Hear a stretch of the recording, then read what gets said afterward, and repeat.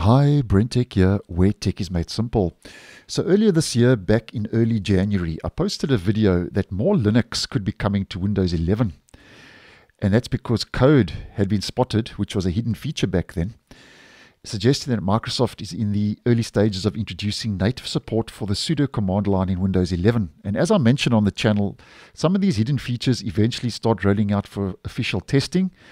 And that's exactly what's happened in this case. And I'll leave that video down below if you would like to play catch up. So the latest Canary and Dev channel build 26052 now introduces sudo for Windows, which is the Linux command which is now available for Microsoft Windows in the latest Canary channel and Dev channel build 26052. Now, basically, just a bit of a brief background on sudo.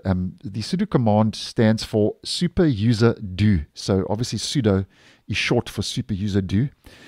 And basically sudo for Windows is basically a convenient way for you to elevate a command now in Windows without having to open a new elevated console. And obviously that's the good old Linux sudo command line.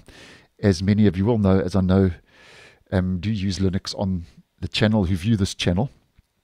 And basically, to use this new sudo command, what you need to do is you need to navigate in the Canary and Dev channel to your settings, which will be in the System for Developers page. You can see Enable Sudo, and here's where you can actually toggle the feature on, Enable the sudo command. Now this, as mentioned, is in the preview builds of Canary and Dev. And as I posted earlier today, the Canary and Dev channel now, according to Microsoft, is where Microsoft is testing features for our next annual feature update, which will be Windows 11 version 24H2.